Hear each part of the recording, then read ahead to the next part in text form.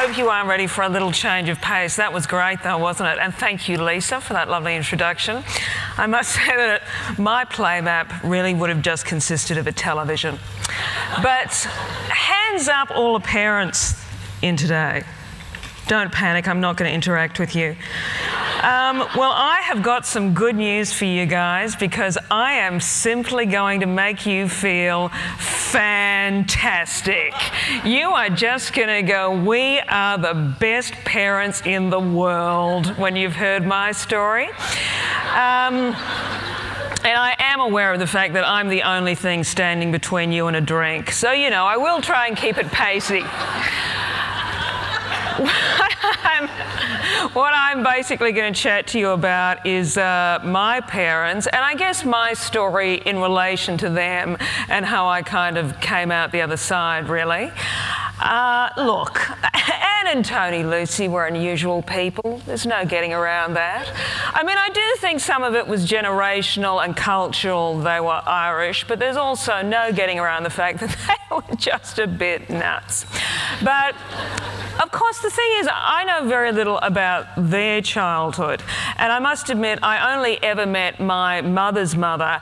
And she was honestly the sort of woman who you'd skip up to as a child and you'd go, "How are you, Gran?" And she'd go, "Lovey, I'm just waiting to die." Unfortunately, you did want to say, "Not as much as the rest of the family is, Gran." There wasn't a lot of joy in Gran, I'm afraid. And I don't know if that's why her daughter Anne was as anxious as she was, but my mother was just afraid of everything.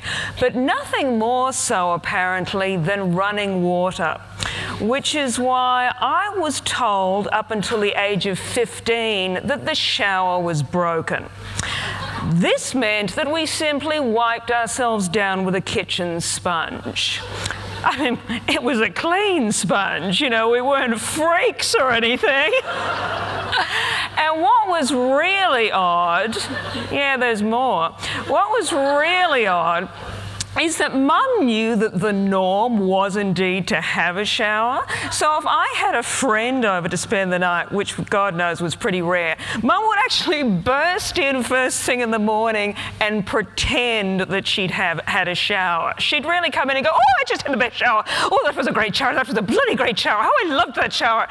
And I never had the heart to tell her that, you know, Mum, people have showers, but they don't really discuss them. You know, it'd be like, I don't know, giving brushing your teeth a score out of 10. Yeah, that was a 9. That was a top brush.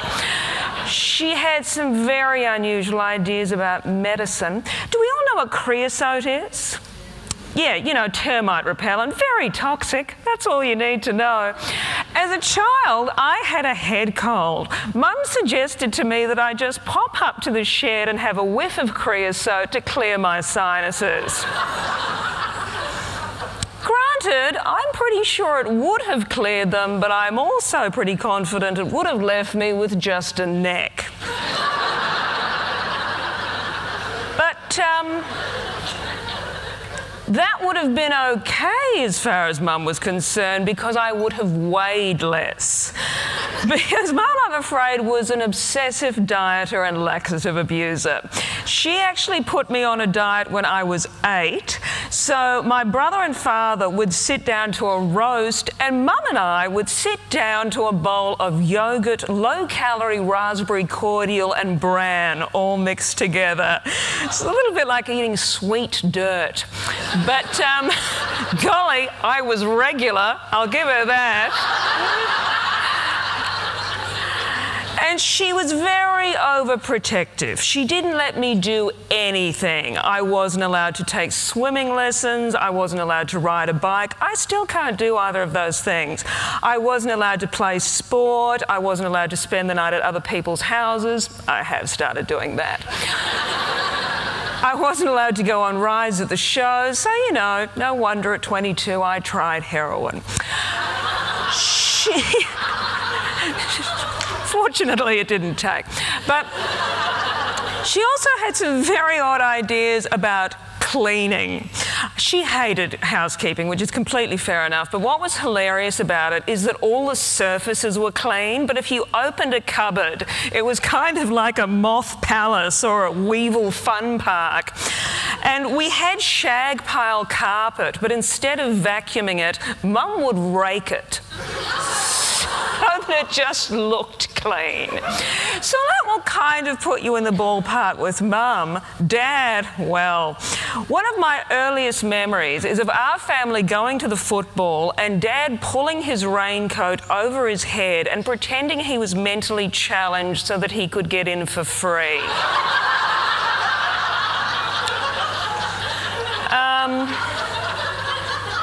And let me tell you, our family never missed a game of football in 17 years. If I was sick, Mum and Dad would still take me to the football. They'd simply lock me in the car and check on me at half-time.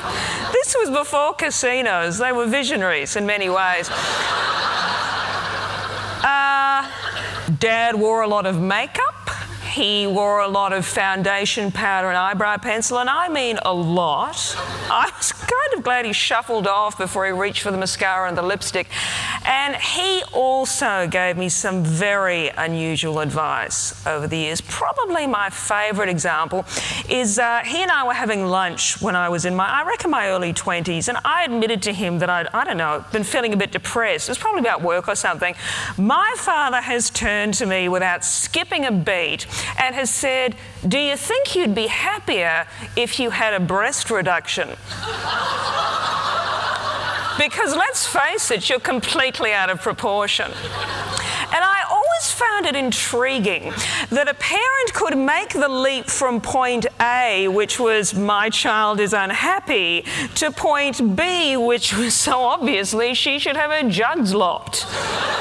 Seemed like an odd leap to make. It'd be fair to say that my father was pretty fond of a drink. Towards the end there, he was actually putting brandy in his chicken cuppa soup. Make mine a Scotch and chunky pea and ham soup, thanks. And I should also admit that I wound up being fairly fond of a drink. In fact, I think I was drunk for about 15 years. And that might have had a little bit to do with me sorting out my childhood. But to give you an idea of my behaviour in my 20s, I remember one night, a bunch of us had been drinking all day, and then we went to a party. We got very drunk at the party. There may have been some drugs as well. Anyway, we woke up the next morning because we all just sort of passed out there.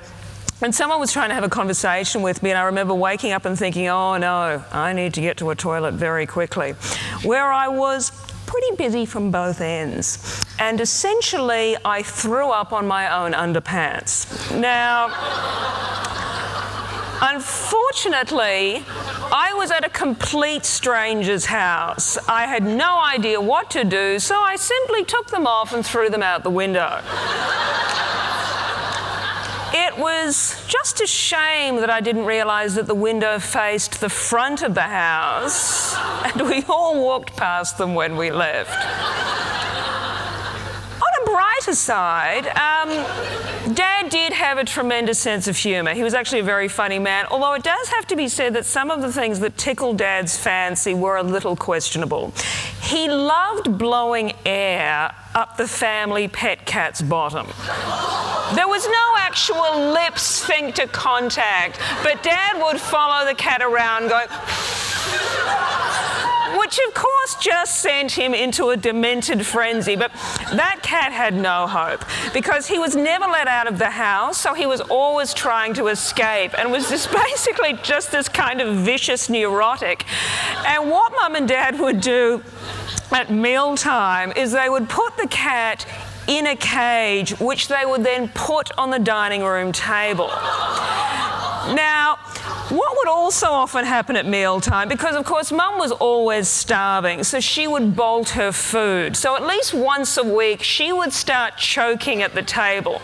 So down one end you had this creature going, and down the other end you had Mum go, so that made it exciting. Nearly as exciting as Lucy family holidays. We just had the one. We drove from Perth to Albany, and years later someone said to me, "Oh, so did you stay in a caravan or a motel?" And that's when I remembered that when the Lucy family travelled, we chose to stay in the car. So Mum and Dad sat in the front seats reclined. You know, they were pretending they were on a plane, I guess. My brother got to lie along the back seat, but I was lucky enough to be able to lie on the back floor with that gorgeous hump in the middle. But no, it's actually left me with a tremendous legacy, because honestly, if I'm ever feeling a bit stressed out, you know, like I need a bit of time out, I just pop a couple of filthy rubber mats on the floor, stick a brick in the middle, lie on top of them, and hey-ho, I'm on holiday. So that was, thank you. Now this will shock you, but I moved out of home as quickly as I possibly could. But that meant that I then started receiving some very unusual letters from my mother. And the most unusual one was just after she'd done some rebirthing. Now, she was a staunch Catholic, but she gave everything a crack. For those of you who aren't across the whole rebirthing thing, you know, it's a breathing technique, and it's meant to help you remember your own birth and clear the trauma from it. Now, Mum, never one to follow the norm, didn't actually remember her own birth. No, she remembered giving birth to me. And she described it in explicit detail, which she popped in a letter and sent to me. And I remember reading it and just finding it so disturbing that I put it in the bin immediately. Imagine how disturbing I found it a couple of years later when I found out I was adopted. And that's a fun story. So I found out I was adopted at the age of 25 on Christmas Day, which was great. Whole family gathered around and just burst into jingle bells, jingle all the way. We're not your parents, your real mum gave you away. Hey! So at least it was festive. That's not quite how I found out, but it was a family Christmas, and golly, don't you love those? Let's get a whole group of people together who haven't seen each other all year, who have nothing in common. Let's get them to drink a keg of beer each and then tell each other what they really think of each other. So relaxing. So, not surprisingly, it did come out after a little bit of a family tiff. I mean, nothing too serious, just my father trying to beat the crap out of my brother while screaming, "I'm going to kill you, you effing C." And he wasn't saying, "Funny old chook." So that pretty much cleared the room, as you can kind of imagine, and I was left with my sister-in-law, and I said to her, "Wow, haven't you married into a fun family?" And she's gone, "There's something else you don't know." And so, of course, I went, "Don't tell me Santa isn't real." Zing! And she said, "No, it's just got to do with you." And, you know, I guessed, basically, because, frankly, how many things can it be? Oh, my God, I'm blind. Nobody told me. Did have some fairly interesting conversations with Mum and Dad after that. I said to Mum, "Mum, why didn't you tell me that I was adopted?" And she said, "I forgot." Now, I know she was trying to be positive, but at the time it was not the answer that I was chasing. But the worst thing about it all was that it made me feel like a complete idiot, because it had never, ever entered my mind. Even though on more than one occasion I suddenly started to remember, you know, when I was a kid, Mum would just walk into the room and give me this speech for what I thought was no apparent reason. You know, adopted children are the luckiest children in the world because their parents really want them and they're specially chosen. And, you know, I'd be watching the telly and I'd be like, yeah, whatever. Glad I'm not one of those weirdos. And as you can probably imagine, all of my old friends, like the people who knew my family when I told them, they all reacted in exactly the same way. They all went, "Oh my God, you're adopted. You must be so relieved." And I'm looking at that clock and realising I just don't understand it at all. So let's just push on. But I will say that in truth, our family didn't actually ever really recover from that Christmas Day. I'm kind of absolutely fine with it all now. It did take a little while to get to that point. My mum's health went completely downhill after that day, so Dad became her 24-hour carer, which sent him a little loopy because he was very much used to his independence. So he and I had a falling out over this joke. Did anyone else's father's testicles seem to be doing an impersonation of Houdini? Because I tell you now, it didn't matter what my father wore, bathers, shorts, those little guys were always escaping. I can honestly say that as a small child, the only thing that I saw more of than my father's balls was Gilligan's Island. Yeah, look, I'm not proud, but the irony was that for once that joke was actually about a friend's father, and Dad knew that I'd been cracking jokes about him for years. In fact, often I would ask his permission and he'd always say, "Go for your life," because he was a really funny guy. But for whatever reason, I think he was extremely unhappy at the time. That joke just tore it, and so he disowned me by fax. And don't laugh too hard because he died 6 weeks later. Yeah, that's right. Yeah, it was pretty terrible at the time. And then my brother and I had to put, well, it's not that it's not terrible now. My brother and I had to put Mum into a home because the good times really did keep on rolling. And when we moved her in, we saw a couple of footy tipping competitions on the wall. And we thought, great, you know, because Mum really loved her footy. But then we noticed that a couple of the names had lines through them. And I remember thinking to myself, well, there's an added element of excitement. Not only by the end of the season, how many matches will I have picked, but will I still be alive? So, unfortunately, Mum died 10 months after Dad. Look, I'll be frank with you, not a great couple of years. But then I wrote this book about them. And I do have to say that, oh, look, it was no day at the beach, to be honest. Like, I would challenge anyone to think about their childhood, no matter how great it was, as an adult, kind of day in, day out for a year, without it bringing up some stuff and making you feel a little bit crazy. It was a little bit like doing therapy on speed, actually. But I can honestly say that when I finished writing the first draft, I honestly remember, I was sitting down, and I honestly remember just thinking, well, even if no one buys this turkey, I'm really glad I wrote it. Because I can honestly say that I guess thinking about Mum and Dad so much as an adult, I just came to understand them a lot better. I felt I came to know them. Just know them in a different way, I suppose, especially my mum. And while there is no denying that they were not the greatest parents in the world, you know, they were really wrapped up in each other and themselves. They argued pretty much every night. Not a lot of affection in the house, but honestly, writing the book made me go, I know that they truly loved me and I truly loved them, and I honestly believe that they gave it their best shot, and I think most parents do. And there's actually a line from a Tim Winton book where he says things are never over, and I really feel that about my relationship with Mum and Dad. Like, I actually feel my relationship with them is ongoing, and I honestly feel closer to them now than I did when they were alive. That might be because I don't have to actually see them. But you know, in some ways it's lousy timing, but hey, better late than never. So I thought I would just read you the last page from the book. You know the story, so it's not going to spoil anything.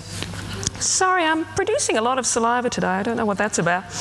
I will confess too much information. Sorry. I will confess that I would have given a lot to have felt Mum and Dad around me just after they died, as some people claim they do.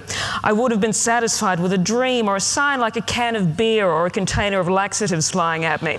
But nothing. I even considered going to see Mr. Crossing Over, John Edward. Instead, I made do with playing Neil Diamond, Dad's favourite, and Van Morrison, we played that at Mum's funeral, until the wee hours while clutching a wine bottle or three, along with drunken phone calls to my brother, who was in a similar state on the other side of the country. That passes as you have to get back to your life and you think of them at birthdays and Christmases, or whenever something you can't even quite explain triggers a memory. You think of things like the fact that they will never meet your partner, or if you get married they won't be there. And now so many questions will remain unanswered. I cannot believe that I didn't ask more about their lives in Ireland and what drew them to each other. For a long time I simply didn't consider my parents having lives before I existed, and now it is too late. I did wind up seeing a psychic who told me that Dad had forgiven me and that we were always best friends. I cried then and I'm crying now. Mind you, she also told me that Mum said I should buy a scarf and Dad said I should start gardening. And then I wrote this book. The main reason was because one of Jan's, she's my birth mother, one of Jan's nieces heard a joke I cracked about Dad in my last show and remarked that I must have hated my parents. I was shocked when this was mentioned to me. No, I said, I really loved them. Who doesn't love their parents? Thank you.